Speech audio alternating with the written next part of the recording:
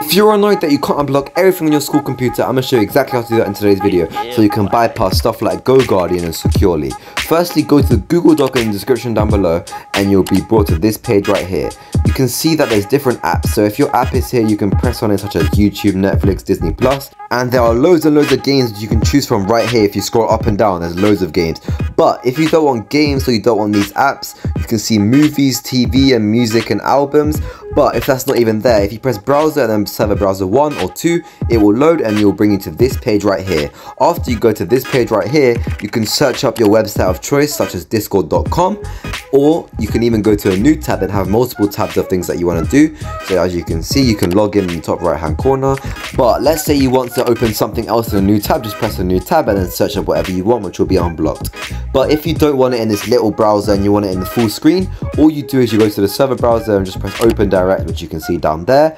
If the browser doesn't work, if you go back to browser where you can see it right there, there's server browser 1 and 2. So if 1 doesn't work, just press 2, but if 2 doesn't work, just press 1. And yeah, thank you for watching and subscribe.